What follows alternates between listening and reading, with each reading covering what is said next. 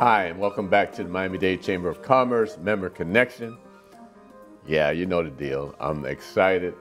You know, when you see people building their dream, entrepreneurs, that's not a word to be taken lightly. A lot of people want to start their own business, but everybody don't have what it takes. And I'm here with a gentleman that has what it takes. Mr. Felton Brown, how are you, brother? Hey, brother, I'm doing well. Thank you for having me here. Absolutely. Alpha International Transportation. Yes, sir.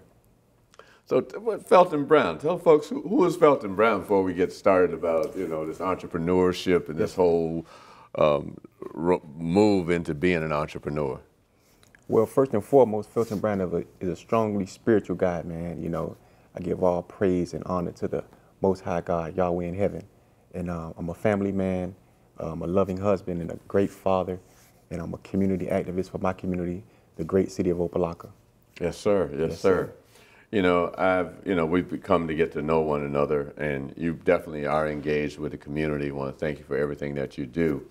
But being an entrepreneur, what made you decide, a lot of folks, they get up, they go get a job, but what made you decide that you wanted to be an entrepreneur and then get into the transportation business? Entrepreneur for me came naturally.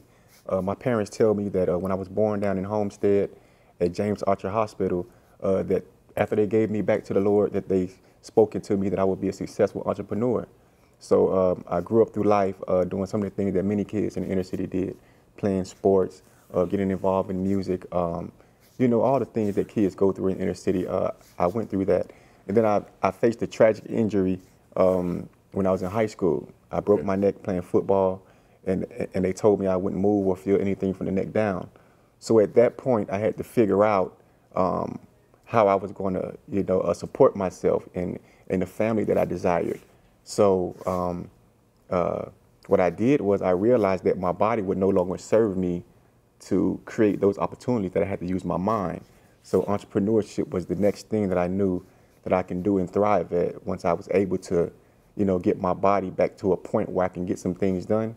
So I went on to college, man, and got a degree in business. I went over to Fort Memorial University for about a year, and then I transferred to University of Phoenix, only because of the disability aspect of being able to do online schooling, right? Right. So when I was at Fort Memorial, a lot of miracle things happened. People would go to school with me, strangers, and help me write my coursework. I couldn't move or do anything at this point in my life. Wow. So angels was just coming around me and supporting me on my journey to be successful. So eventually I graduated with a bachelor's degree in business administration from the University of Phoenix. I went on to Full Sail University and pursued a master's degree in business, and we accomplished that. Okay, I didn't realize you had a master's. Okay. Yeah, man. So we just keep going and we keep growing and just trying to expand, man, to inspire our community and better our community.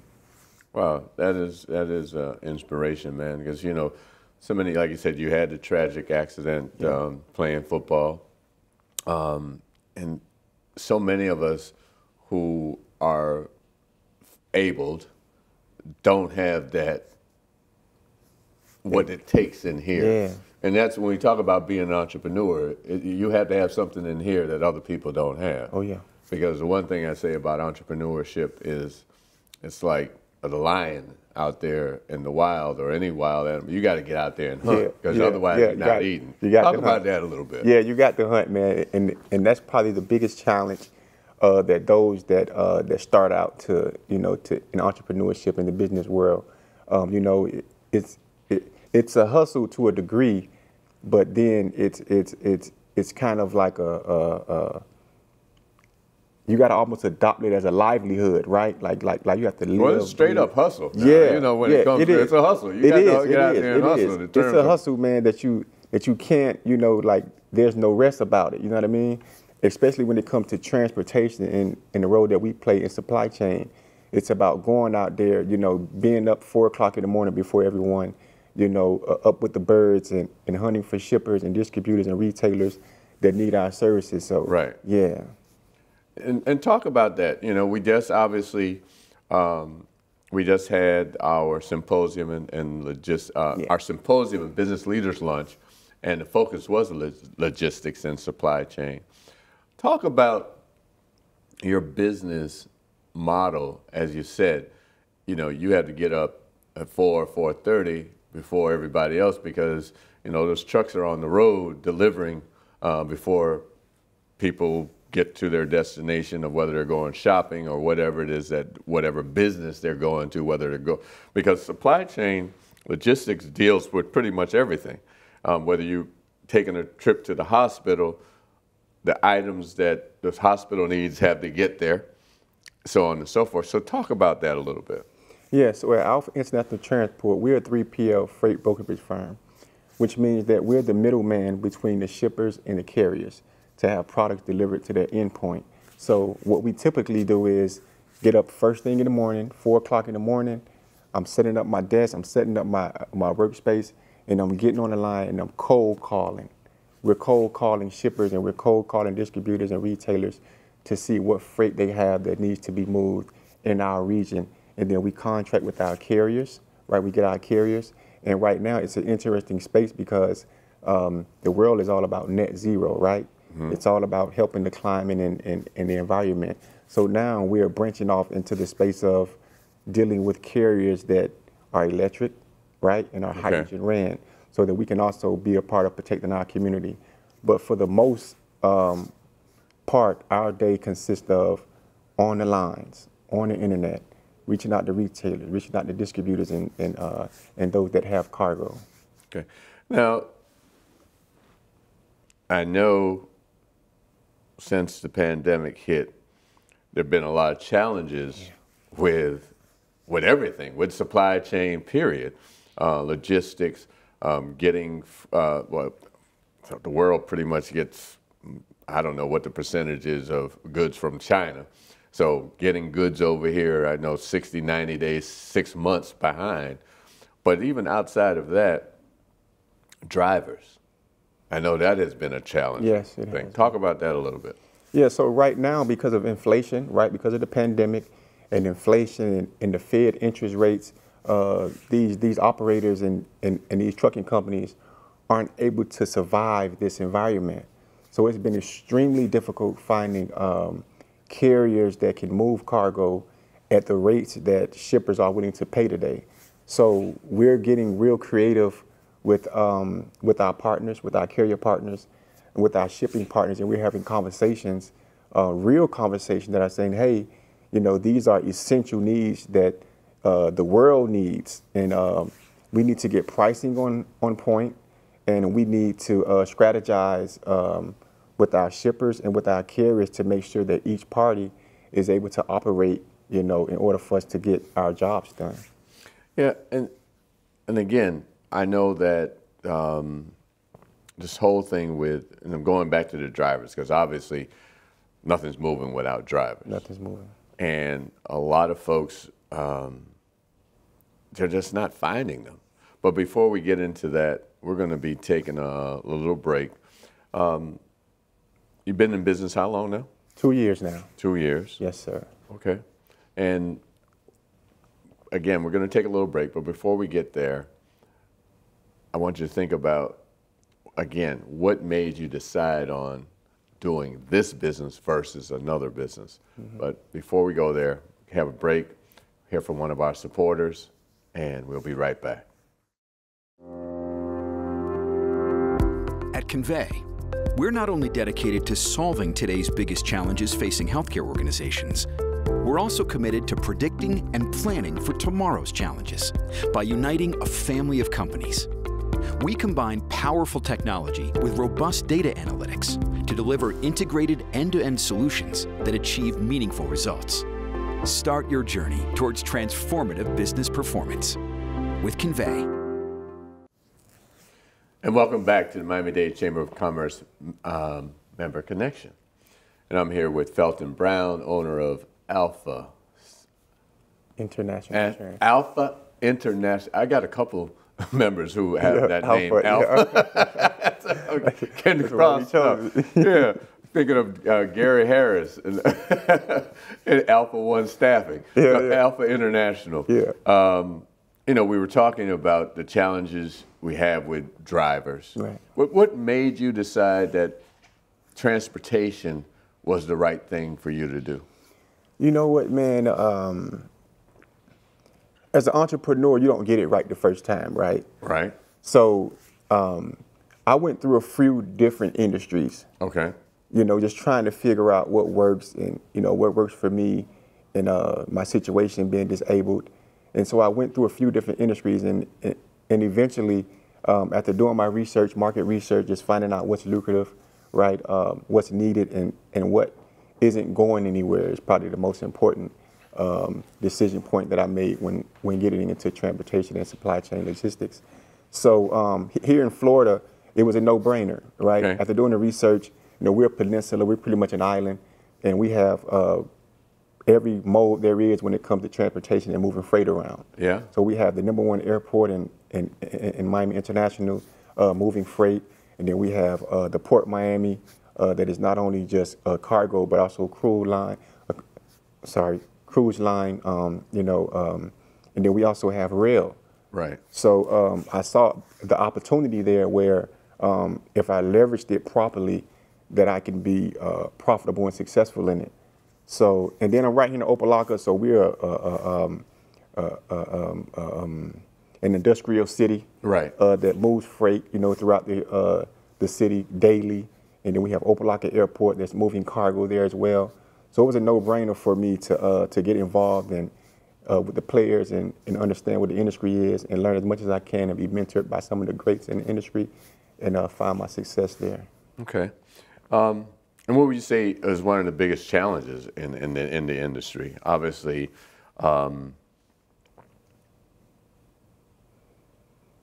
what you have started, this business, being an entrepreneur and dealing with logistics, it's worldwide. Mm-hmm. And you know, I always get, I don't know whether to say it's excited, but it blows me away when I see the trains going by with all those containers on it. You know, and when I see a truck and I see a double truck, I'm like, in my mind, I'm like, God, you just think of all whatever's inside there, and it's going somewhere to take care of, you know, a community or whatever. It really, I don't know whether the word, like I said, the word is excites me, but I really look at it and it hits me. So, and you're dealing with that every day. Tell me about that and that whole feeling of what you're doing. I mean, you're basically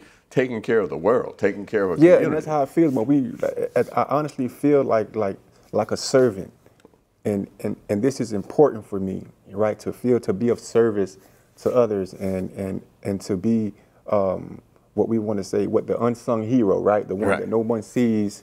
But getting the job done and is an important element to our day-to-day living. Myself, you know, what sparked this idea also of Alpha International Transport was when the pandemic happened. I was one of those people that felt the effects of it on a major level because I rely on certain medical supplies to come in on time for me to have a certain quality of life. Right. And so when the pandemic happened, these medical supplies were no longer coming on time. Wow. If they came at all. Okay. So that sparked, you know, in my brain that, hey, you know, there's some help that's needed on the front end here in supply chain. And so that's when I came in with the idea with my partner of freight brokering and making sure that these essential things are being, you know, shipped out on time and to where they need to be. Right. But again, like I said, I'm sitting at a railroad and I'm watching all these cargo containers go by and the port. You know, like you said, we have one of the busiest ports. We got as far as international, our airport, Miami International, has the largest importer of medical supplies from South America and the Caribbean and flowers. Do you deal with any of the perishables at all? Perishables is actually our key commodity to move here in South Florida. Can you explain to people what that is? Yeah. So, and before I do that, let me go a little bit, you know, a little bit more as far as so when it comes to cargo and moving commodities like this, it's plentiful, right? So when we're first getting in, obviously we're looking to move pretty much whatever we can, right? Whatever comes through the doors, we're looking to move it. So that's probably the beginning challenge. But then you want to go into finding what your niche is. Okay. So here in South Florida, like you said, you know, Latin America and the Caribbeans are bringing in perishable goods by the boatload, right? I mean, we're talking about flowers, mangoes, apples, bananas, you know, whatever you may have, you know, they're bringing them in. So we're seeing that opportunity here in South Florida for us to take advantage of. So that is indeed our angle is perishable. So we're talking about cold storage, right? Okay. Understanding the warehouse space and how these goods need to be transported and protected for the customer and the whole 9 yards. Okay. And you talk about cold storage. Explain that a little bit to folks who may not understand. So because again, you got to protect the goods. Right, right. So these goods that are coming over in, I mean, we're talking, you know, 48,000 pounds, you know, every shipment in a truck. So these shipments need to be kept at a controlled temperature. Okay. So that's what cold storage comes in at. So we may need these temperatures to be at a continuous 34 degrees. We got to make sure that this is what, you know, that temperature is so that these goods don't spoil. Right. Because once they spoil, unlike, you know, electronics that may fall down and may get a scratch, we can still sell it. We can't sell spoiled goods when it comes to perishables. Right. Again, starting a logistics company, do you own trucks or do you contract with truckers?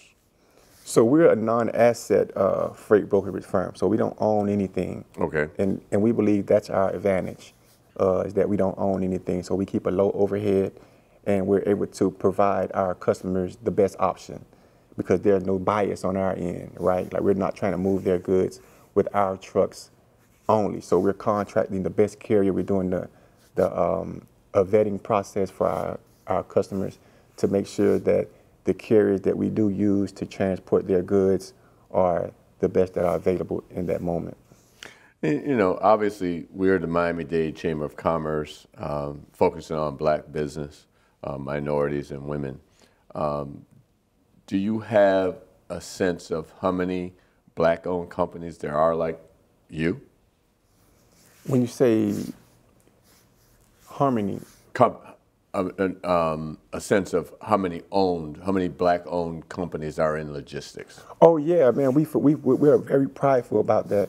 As a matter of fact, the mayor of Opelika, Mr. John Taylor, had just told us a few days ago that we were actually the first black-owned logistics company in Opelika. Okay. So we took a great pride in that, and we take a great pride in understanding that we need to expand our brand, expand our company so that more black and brown boys and girls can understand the opportunity that's in supply chain and logistics and show them that it's an opportunity that you can achieve. And yeah. And so what would you tell someone who is interested in getting into supply chain or logistics? Go for it. Stop thinking and jump. Go for it. Stop thinking and jump. The opportunity is there. You'll learn as you go. Obviously, you should, you know, get vested, you know, in the industry by learning as much as you can on your own. But to just get in somewhere, you know, take a job somewhere to understand what logistics is about, what supply chain is about, and then just go from there. But the opportunity is there for all of us here in South Florida, and I would love to see South Florida to get more involved in supply chain. So if someone wants to get in touch with Alpha International, how can they do that? Oh, LinkedIn, you know, I'm on LinkedIn, Felton Brown. Our company's on LinkedIn, Alpha International Transport, and our website, aitransport.us. Okay. Well, this has been the Miami-Dade Chamber of Commerce Member Connection. If you want to know more about the Chamber, go to 305-751-8648 or go to m-dcc.org and find out more. And to become a member of the Chamber, just check our member page. We look forward to seeing you next time. Thank you, Felton.